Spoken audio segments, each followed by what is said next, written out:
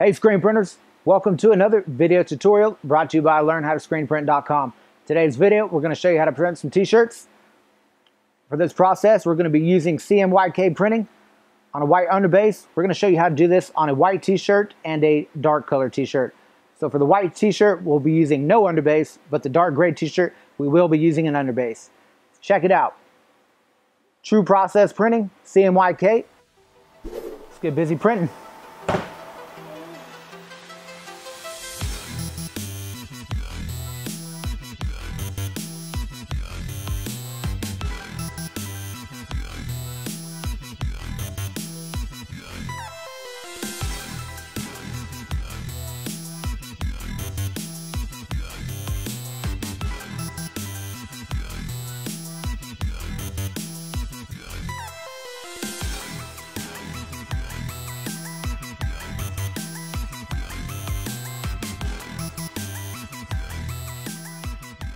All right, so the first shirt we're going to do today is a white t-shirt.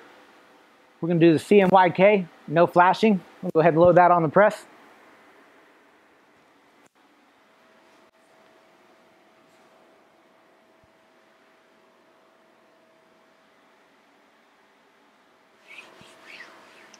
There we are. So when you're doing cmyk, the color order that you print in is actually YMCK.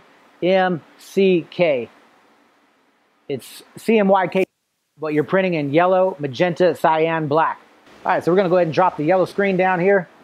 We're using a 305 mesh triple durometer squeegees. There's yellow. Got the magenta, wet on wet, 305 mesh triple durometer squeegees. Cyan, same thing. 305 mesh triple durometer squeegees, one pass on each one of those, wet on wet. Last one here is black, triple durometer squeegee, 305 mesh, one hit. There we go. That's a cmyk true process print on a white t-shirt there. Very vibrant. All right, we're going to go ahead and run that through the conveyor. Okay, this next shirt we're going to do here, it's an athletic gray heather shirt. Load that on the press. And for the athletic heather gray, we're going to use a white underbase. Also printed through a 305 mesh. Excuse me, that's the highlight white. Let's spin that around. All right. Got a triple durometer squeegee. Got white ink here, 305 mesh. Got a white underbase. Give this a quick flash.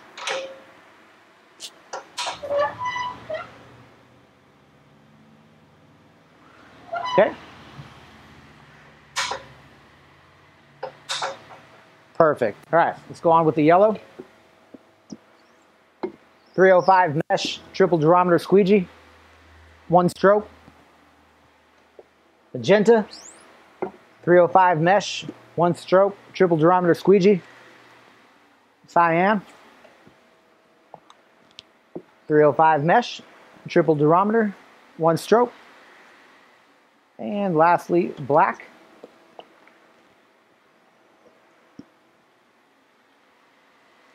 All right, not bad, but we're going to go ahead and flash this one last time, and then we're going to use a highlight white and spin this on over to the flash.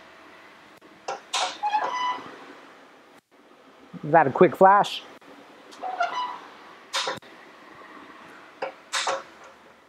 Perfect.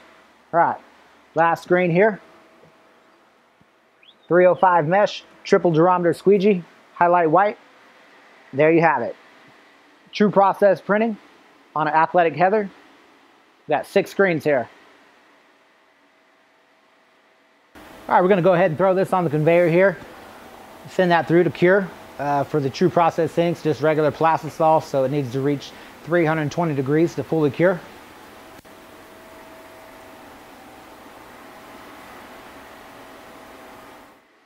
All right, last shirt we're going to do here is a black t-shirt.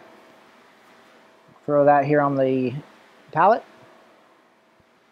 Get that straightened out. Smooth it out. Okay, so for the black shirt, it's going to be similar to the athletic heather gray. We're going to use a white underbase.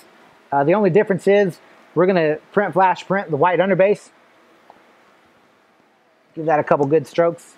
305 mesh, triple durometer squeegee. Give that a quick flash.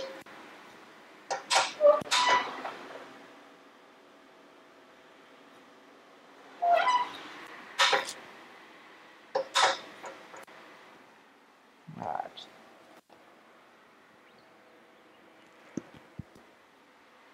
There we are. A lot brighter, very opaque. Flash that one more time.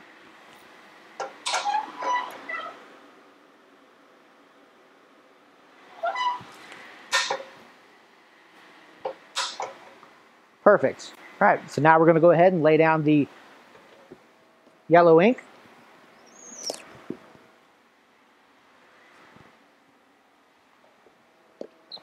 Magenta.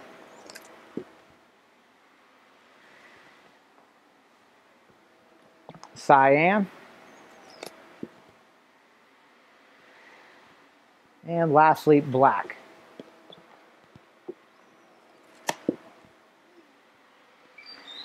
Looks good.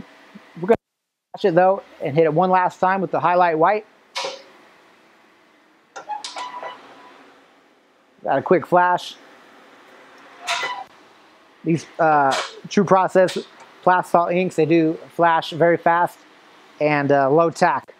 So, all right, we're good to go.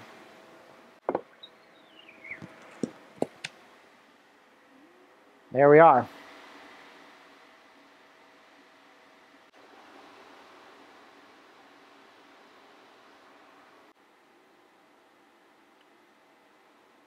All right, screen printers, I'm gonna go ahead and throw this on the conveyor.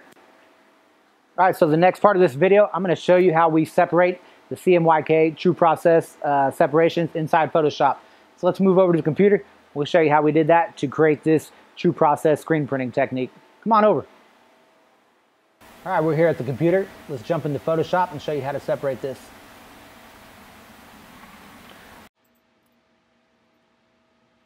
Okay, so we've got our image open here in Photoshop. We want to delete the background layer, so we're going to select the magic eraser tool here and delete the background layer. Looks like we've got a couple pieces left here down there in the font.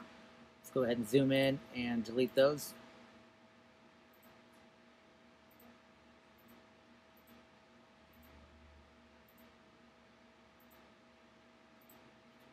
Perfect.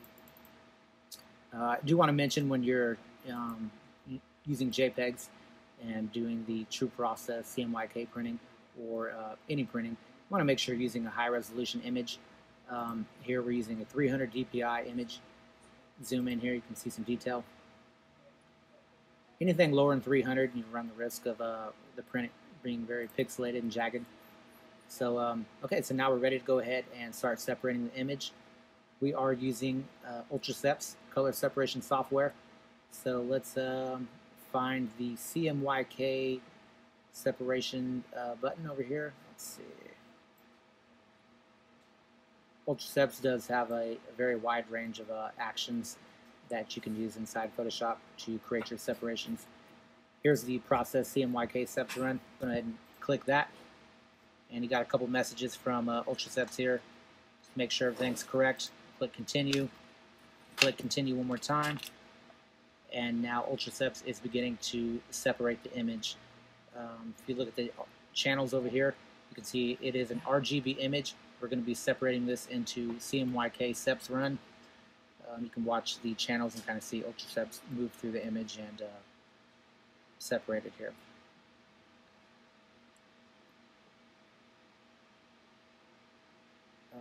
You know, when you're separating this, it can take anywhere from 30 seconds up to a minute or two. Just kind of depends on the speed of your computer. We're using Photoshop CS6, and we're using a Windows operating system. I think this is Windows 10. Computer is probably a couple years old, so it does a pretty good job on separating them pretty quickly. And there we have it.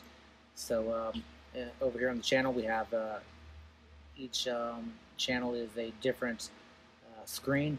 and then up here you have the original RGBs. We're going to delete those, and then we're going to change this shirt background color to something a little bit darker. That way I can show you the different channels here. Okay, so there's the yellow process, magenta, cyan, black, and then we've got a couple different highlight white options here. We've got a dark highlight white and then just a regular one. I think I like the regular highlight white better, so let's delete the dark highlight white. And now we're going to delete the black background channel, the shirt color.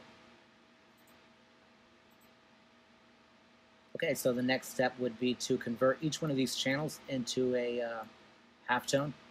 And we're going to move on down here to output halftones, no rip.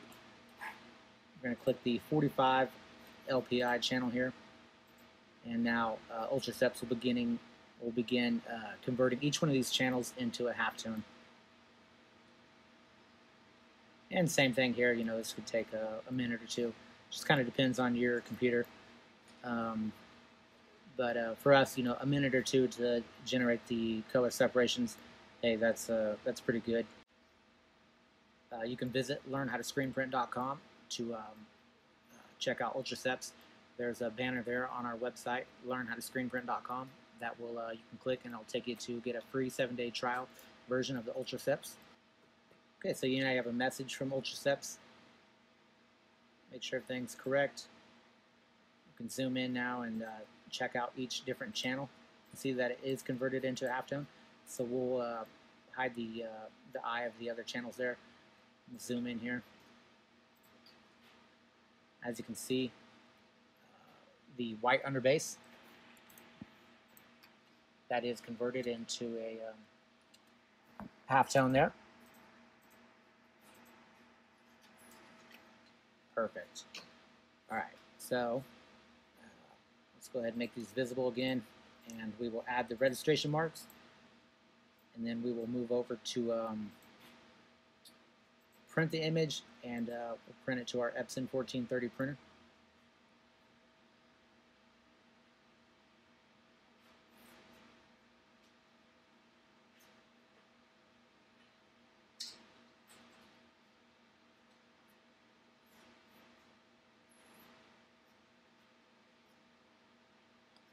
Perfect. All right, our registration marks are added. So let's click File, Print, and we should have a print dialog box open up here.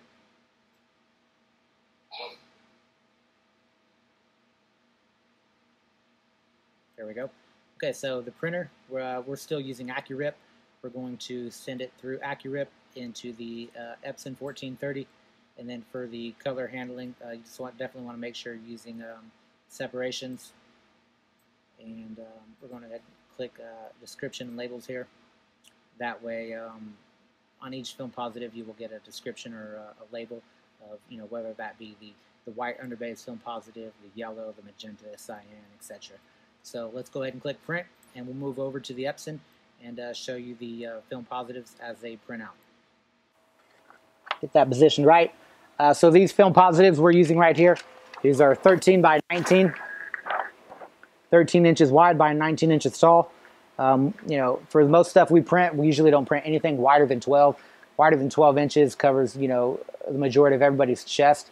And then when you get to printing wider than 12 inches, a lot of times on like the Bell & Canvas t-shirts, you might end up hitting the seams on the smaller t-shirts. So something kind of thinking, you know, to think about. 13 by 19, that's, you know, pretty middle of the run film positives views. So that's what we use here in our shop. All right, let's watch this print on out.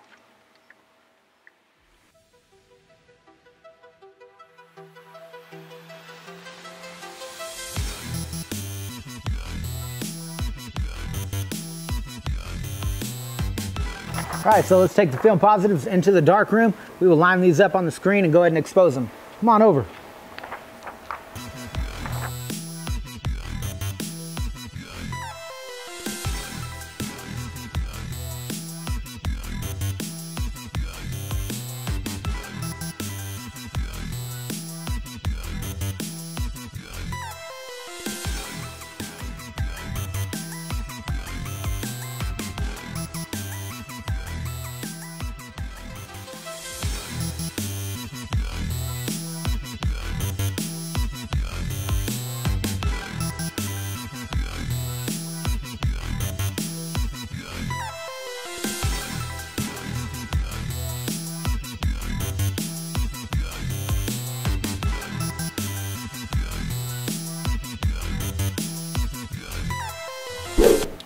There we have it. The t-shirt is fully cured. We've got a very realistic cmyk true process print there. Awesome. So make sure you click to subscribe to our videos in our channel to see more video tips and tutorials on screen printing, and visit learnhowtoscreenprint.com to see all the products we have listed that we use in this video. And until next time, happy printing.